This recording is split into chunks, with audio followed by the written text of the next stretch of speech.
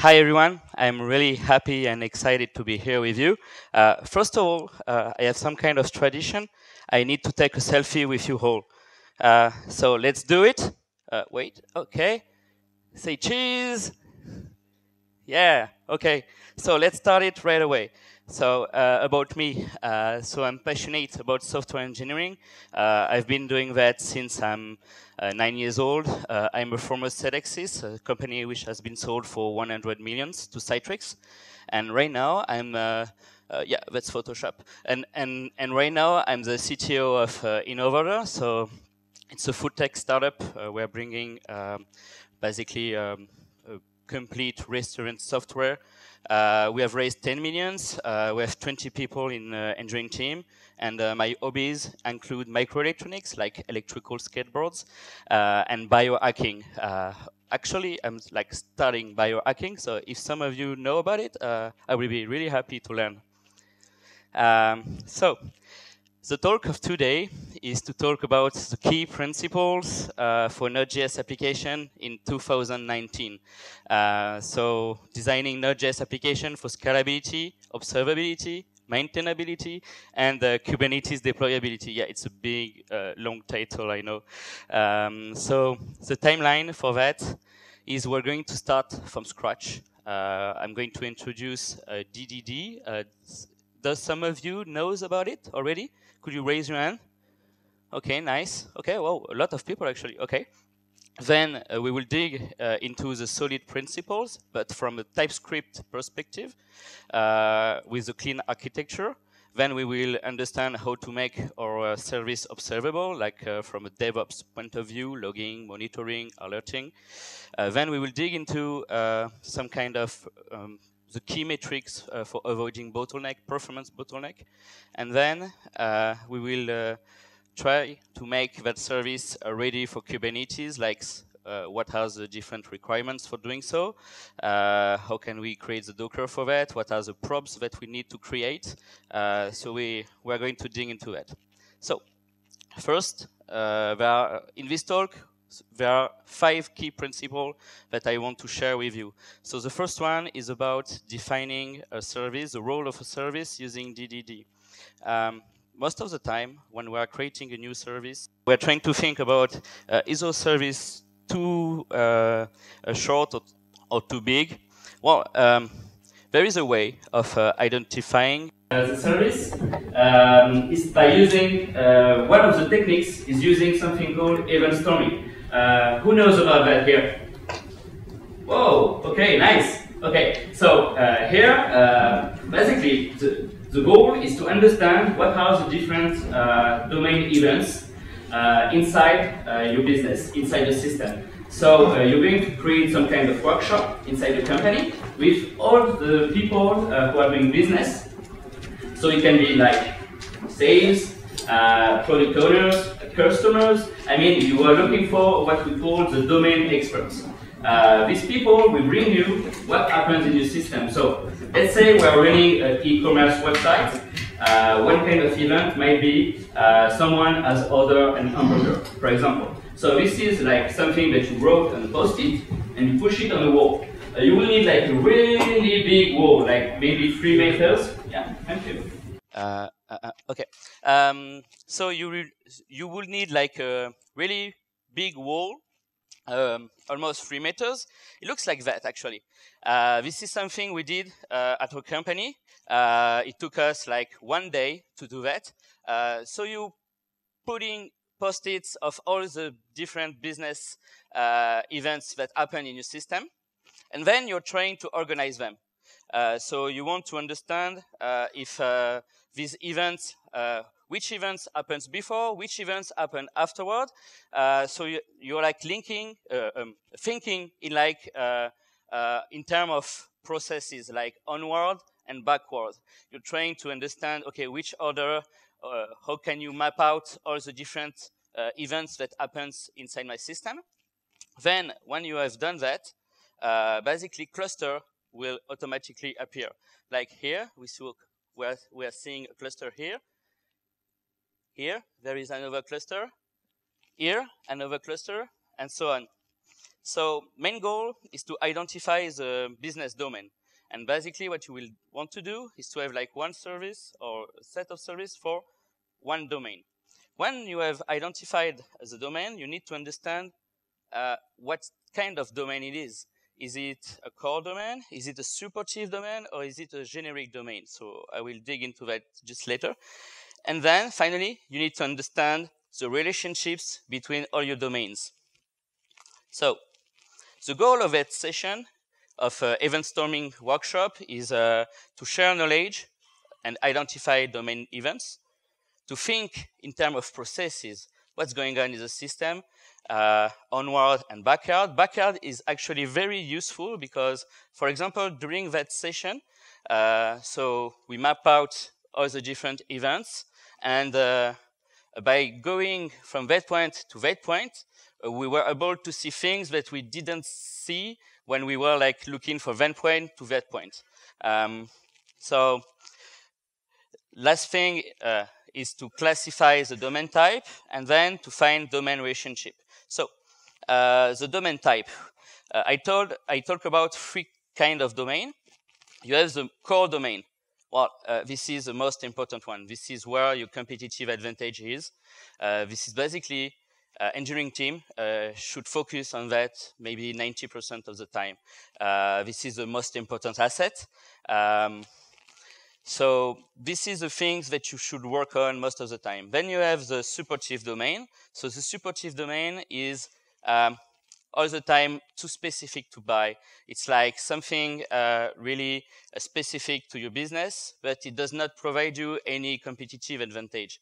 For example, if you're running an e-commerce website, that could be some kind of VAT engine or something. So it does not provide a lot of competitive advantage because it's a market standard, but you need like to create it. And it's difficult to have like a software company who is bringing it to you because it's too specific to your business. And then you got like the generic domains. So this can be reused across industry. For example, payment, billing, invoices. So it's not a good time investment for you to recreate a new payment gateway or a new billing system. So it's much better that you focus on the core domain, that you outsource the supportive domain if possible, and you buy something for your generic domains. So these are like the three different kind of domains. Then you need to understand the relationships between your domains. So there is something that we usually show as an example. It's the upstream and downstream river. So let's say you are fishing here. If the upstream factory is not putting shit inside the river, it's okay. I'm going to have like good fish. Otherwise, I won't fish anything, or it will be like bad for my health. Well, it's exactly the same thing in the services world.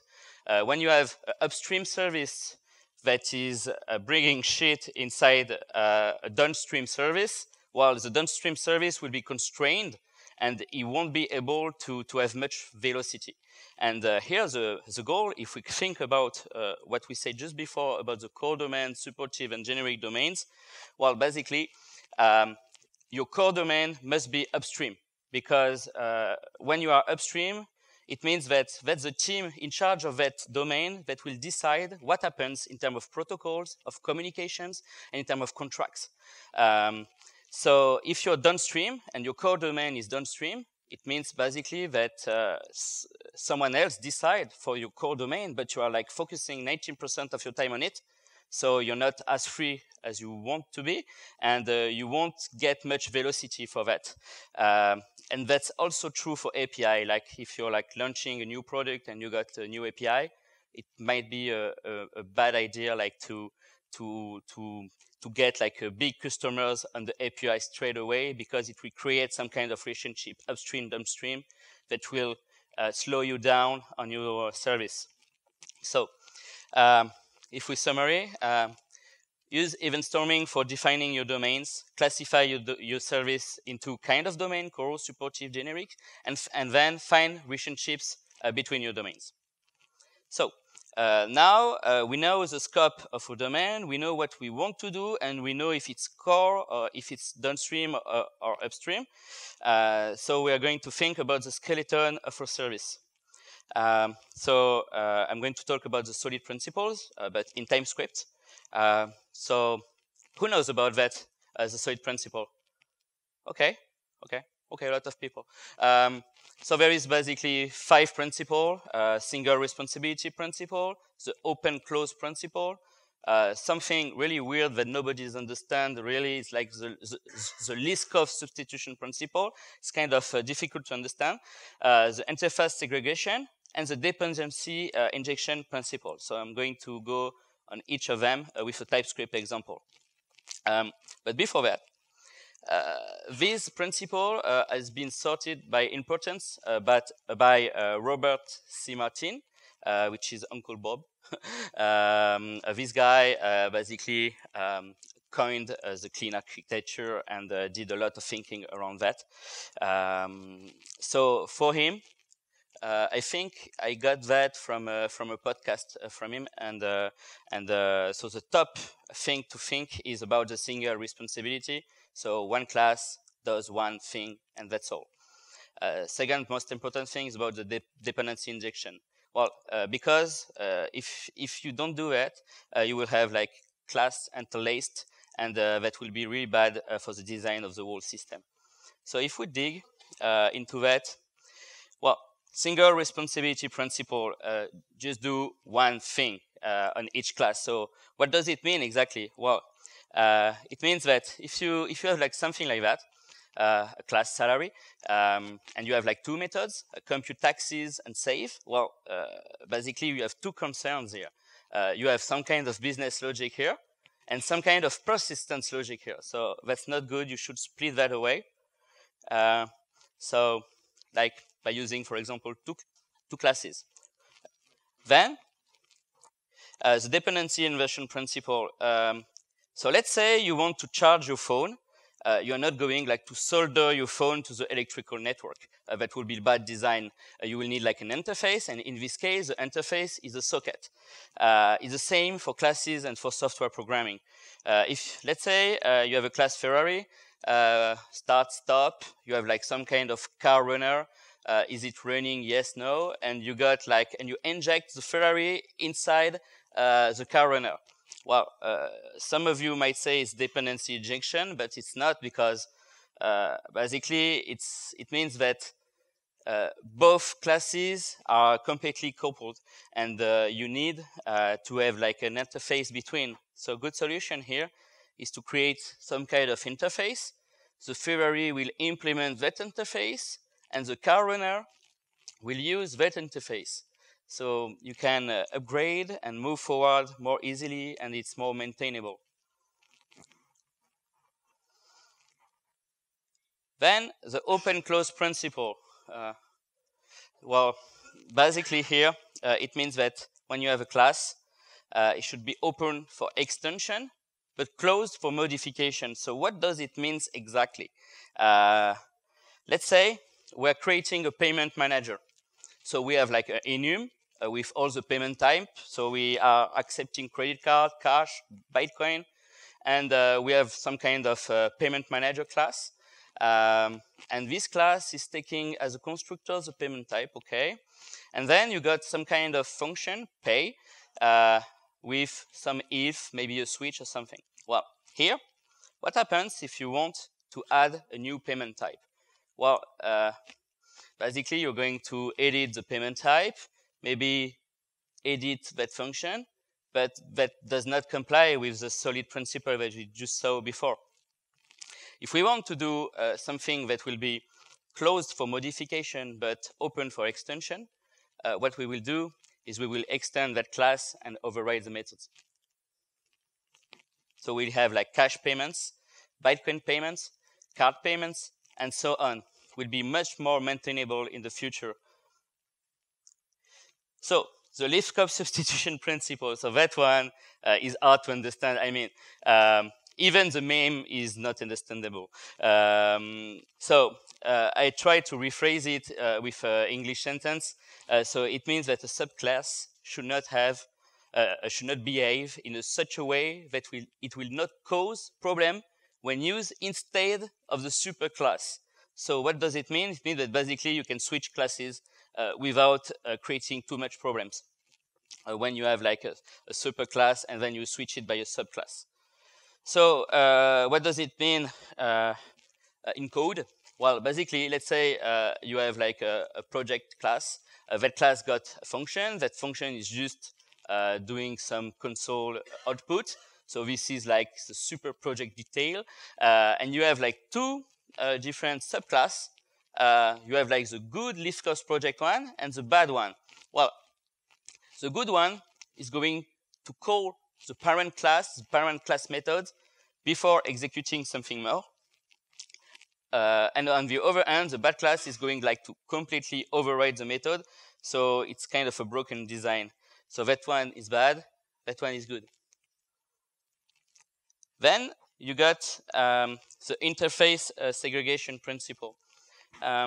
Here, basically what you are trying to do is when you create like methods, clients should not be forced to depend upon interface that they don't use. So it means that you should have many small interfaces. So in code, let's look like at the printer interface. So that's a nice printer. You can print and scan. But the thing is, my simple printer does not scan. So here, what I'm going to do is I must implement that scan method anyway. Maybe throw not implemented error or something. Otherwise, I will have like some kind of Typescript error. So that's bad. Here, what we can do instead is create two interfaces. First one, which will be called printer.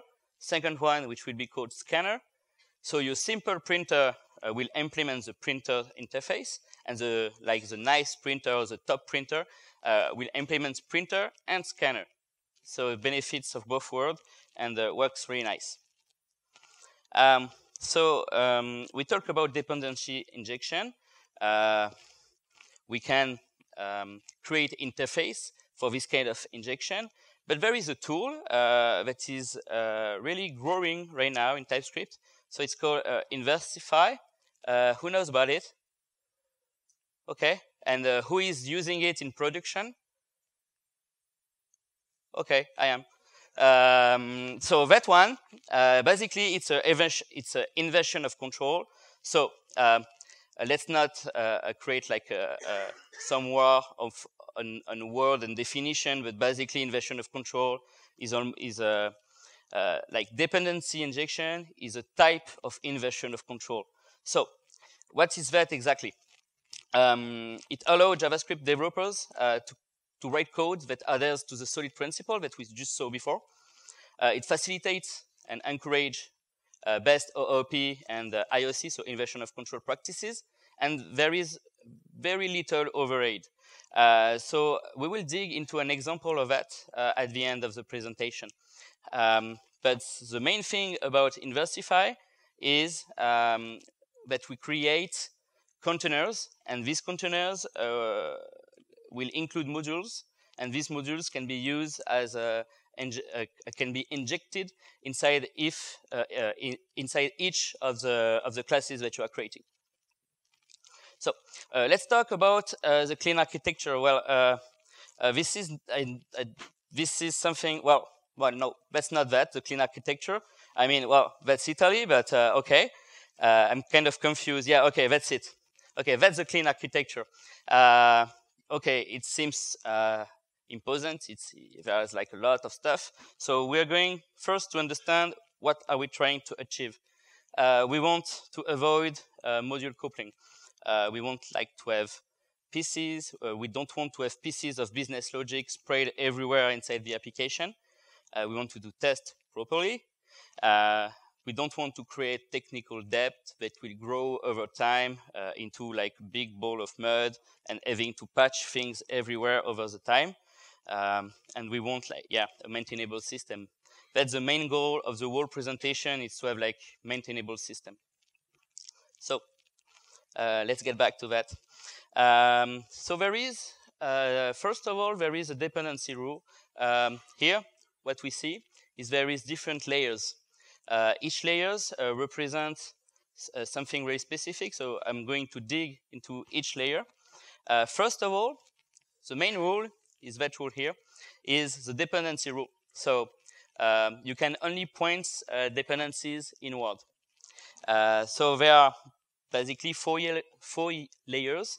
First one is the interface layers. So that's the entry points for your application. The interface layer is like where you are going to put like HTTP RESTful API, the GraphQL API or something. Then you got the application layer. So the application layer is responsible to mediate between interface and business layer. This is basically where you put all your use cases. And then you got the domain layer. So this is the business logic. The domain layer is this is like the layer that will change less frequently because once you have implemented the business logic, it won't change a lot. So it's important to keep it like in one layer and do not interfere with it a lot. And then finally, you got the infrastructure layer. So that's the communication with the outside world, a database, any kind of cache. So what's the benefits of this architecture? There are a lot, but first of all is each layer is completely isolated from the other one. So it means that, let's say, you started a service 1 year, 2 years ago. It was using MySQL, working well, but now you have some kind of new business logic. So you change the domain layer. But the thing is, MySQL is no more a good system, like a good database for your service anymore. So most of the time, it's really difficult because you will have to change a lot of things. But in this case, you will have to change only the infrastructure layer. So the one communicating with the database. So for example, you want to switch from MySQL to MongoDB. So you just switch the infrastructure layers and everything still works. That's the beauty of this architecture. Also, you can look at the other way around. Let's say you're providing some kind of HTTP API, and you want to switch to a GraphQL API.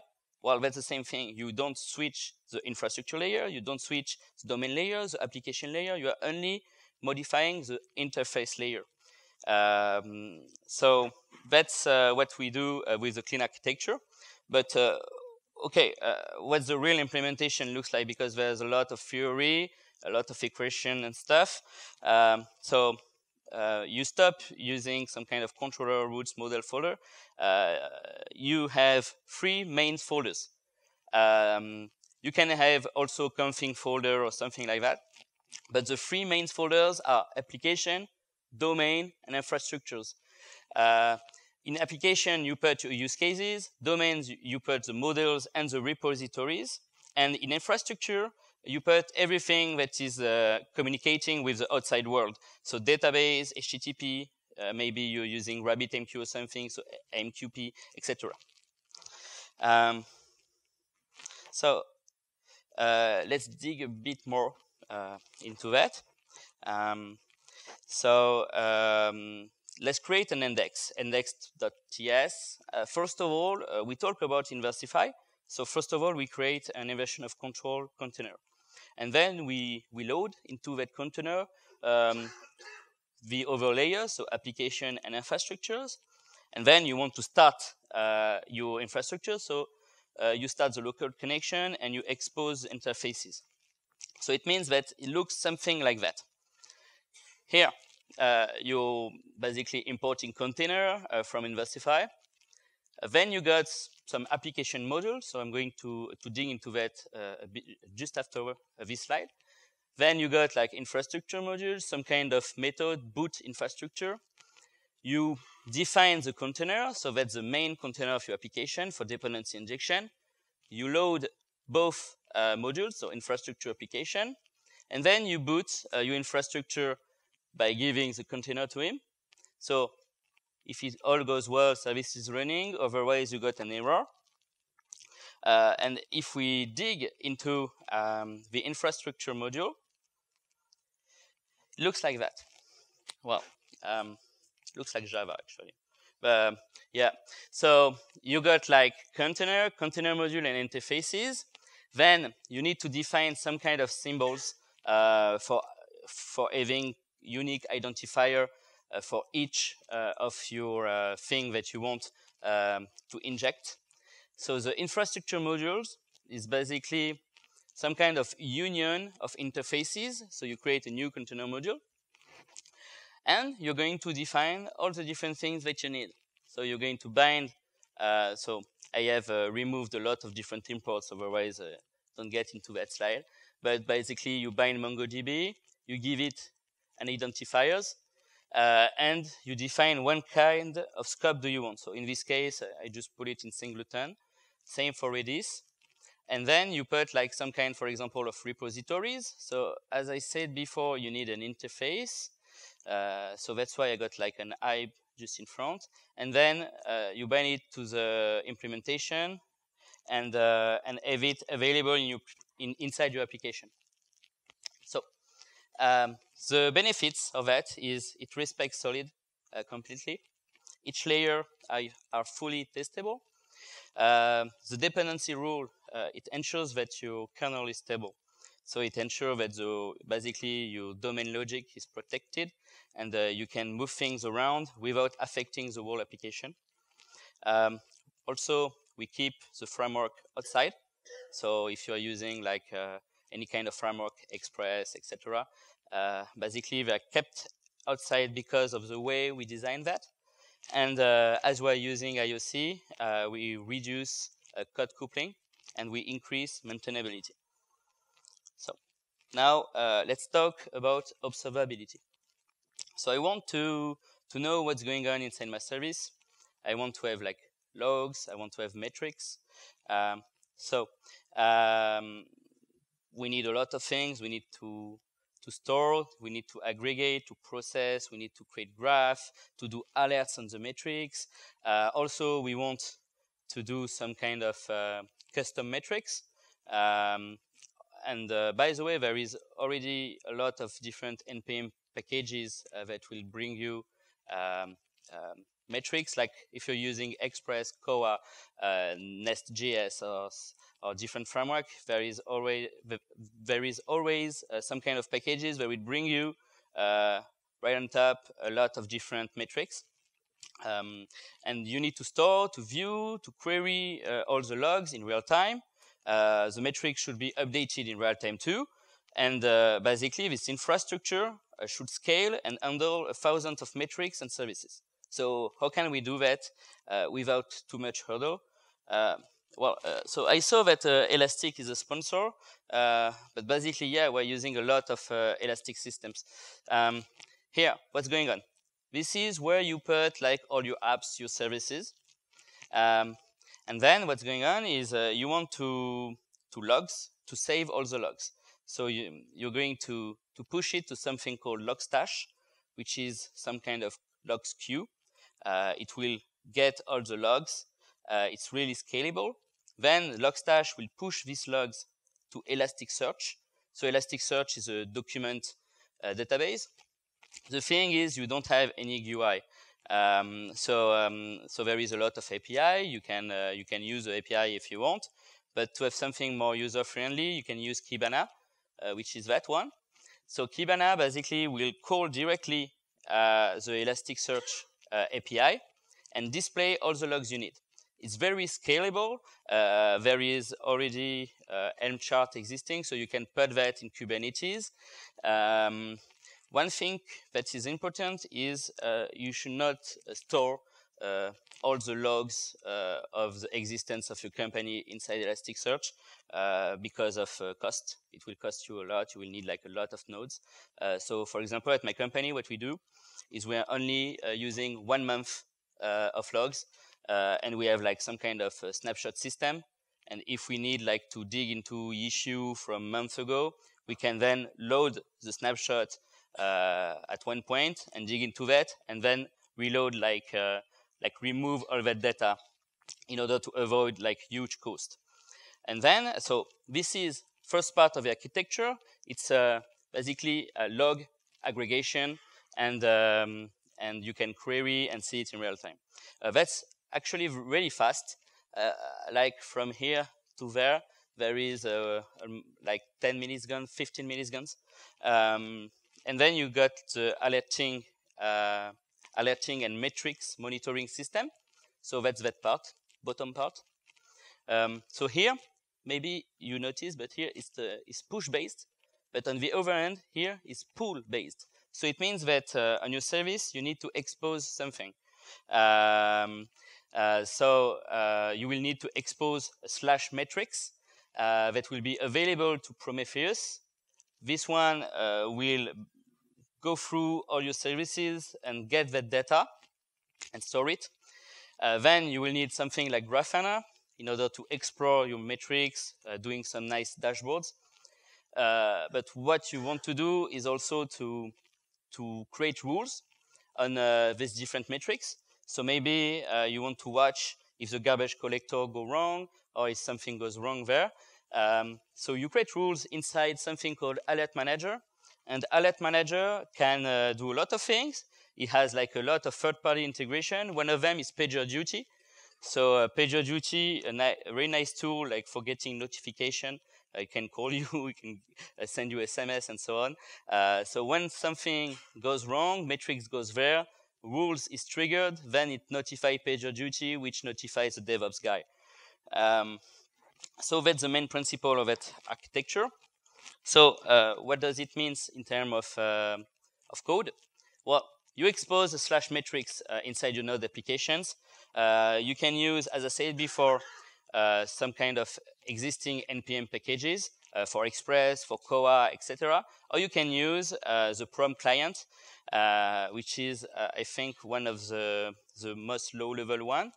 So there are a lot of different stuff, but things to understand is we can observe response time, and if we want to display that metrics inside a slash metrics, we can do like, so this is Express style. We can do like Prometheus register.metrics, and it will output in a Prometheus way all the different metrics. So Prometheus can scrap it and then do stuff on it. Then fourth principle is about performance bottleneck. So we don't have much time there, so I'm going to go fast on this one. Well, there are two kinds of most common problems inside Node application. First one is memory leak. We have a heap size of a maximum of 1.5 gigabytes for each processes. So it means that the heap size is like the universe of all the data that is stored inside your local processes. So Node.js is monothread. You have like one process, you have like the heap size on it. If you store too much thing, or if you don't delete like the right variables at the right moments, basically you will go through that limits, processes will crash. Well, most of companies doesn't care about that, because when it crash, they got some kind of process monitor that will start again the processes. So that's actually a bad thing, because when it crash, you might have some kind of unexpected behavior. And also, when you're using a lot of heap memory, you will have garbage collection running too much, too frequently. And there is two kinds of garbage collection inside Node internals. There is incremental garbage collection.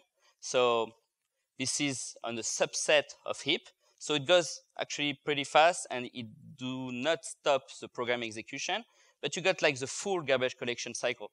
And that one is stopping the program execution. So when you got memory leak, actually what's going on is garbage collection is going to go through that, going to stop the program execution. And if it does that, it will slower your application and it will make less responsiveness. So you should keep track of these different KPIs, process heap size, time consumed for garbage collection, maybe having some counters like for full garbage collection cycles and incremental garbage collection cycles. And then you should also track how much memory has been released after garbage collection. So that's the first thing. And the second, I will say,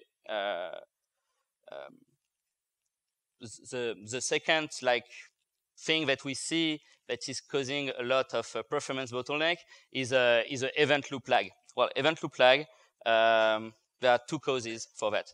First one is because you have some kind of long-running synchronous activities. So it can be like JSON parse, it can be I/O, like file reading, file writing. So this kind of a synchronous process will make like your event loop go slower. So if it goes slower, that's not good because it makes your app less responsive too. And second thing that can happen is there are too many tasks per loop. So that's actually a good problem because it means that this can come from a lot of traffic. So that's a good problem. You have too much traffic and you need to scale your app because one process cannot handle that much task in each cycle, and each cycle will take more time. So in that case, what you do is you just scale your application, but you have some requirements to do so. It must be stateless. Otherwise, it will be hard to scale to multiple processes easily. KPI for that is max latency, mean latency, and average latency. So max latency is like the slowest event handling. Mean latency is like the fastest one. So last principle is how can we deploy using Kubernetes? Who is using Kubernetes in production here? Okay, great, nice. Okay, we have some kind of requirements if we want to do that in a nice way. And first of all, the mindset here is we want to have reproducible builds. We want to, if we have something goes wrong in production, we want to easily recreate the state of the production locally. It's really important so we can understand what's going on. And if the Docker container got secret inside or it's not stateless, it will be really difficult, and you will basically take too much time to fix something. So here we need to have stateless application. So it means no local states inside your application. It rely on external database or external caches. Then you have some kind of configuration management system, secret management.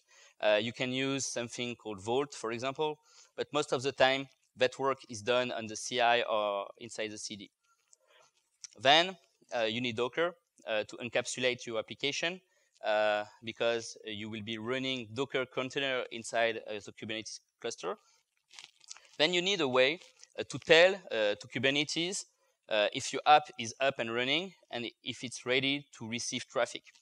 So that's called liveness and readiness probes. And finally, you need a Kubernetes cluster. And if you are poor like me, you can use like a mini kube for local development. First of all, just be aware of vulnerabilities. So that's a nice company called Snyk. Basically, what they do, they are like parsing a lot of Docker image, and what we see is that Node has the most vulnerabilities. So you need to watch out the base image you're going to use. Actually, what you can use is the Alpine one, which is the smallest one, and with no vulnerabilities at all. So this is an example of a Docker file. What's important here is one thing. One thing is important here is just to have like your code pushed inside the container at the last moment, because Docker use some kind of layered cache. So if something changed there, it will recompile all the different things afterwards. So it means that as you're putting your code at the last moment inside the file, everything before will be cached unless you change one of the dependencies. And it happens not so frequently, actually. So use Node Alpine, use also LTS. And yeah, I didn't talk about it, but no root user, please. Here, as you can see, we have created where is it? Yeah, we have created like a node user, and we're using that user for running the application. Then the props part. So readiness, liveness. It's simple, just a root, API root, HTTP endpoint. So if you output something between 200 and 400, I mean less than 400, it means that it's live. This is like an example of a YAML, which is a manifest for Kubernetes. So the probe is defined here. And if we want to look at some kind of something real, like in production, it looks like that. So you have like, you define a deployment. That deployment will load Docker container. So the Docker container, where is it? Yeah. Yeah, it's their image. So we are pulling that image. We have like an image pull policy. Then we need some kind of config. So we are using what we call config map. That config is very nice because if you want like to change the config without actually redeploying and everything, you just have to update the config map. It will update your deployment in a second.